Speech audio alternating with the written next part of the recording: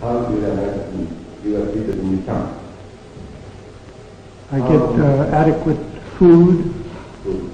and adequate clothing and medical care when I require it. How do you think about On July 18, 1965, U.S. Navy Commander Jeremiah A. Denton, Jr. led an air attack on a military installation in North Vietnam. During the mission, his aircraft was shot down, leading to his capture by North Vietnamese forces. This marked the beginning of a grueling period as a prisoner of war, lasting 7 years and 7 months. Throughout his captivity, Denton endured severe mistreatment, including years of solitary confinement and brutal physical and psychological abuse.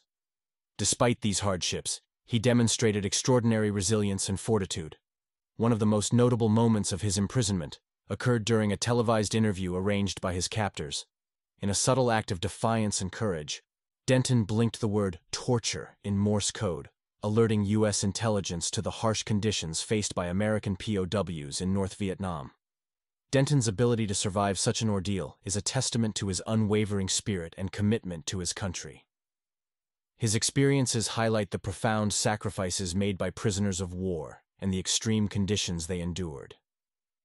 After his release in 1973, Denton continued to serve his country, eventually being promoted to the rank of Rear Admiral and later serving as a U.S. Senator from Alabama. Jeremiah Denton's story is a powerful reminder of the resilience of the human spirit in the face of unimaginable adversity and the enduring impact of his bravery on the collective memory of military history.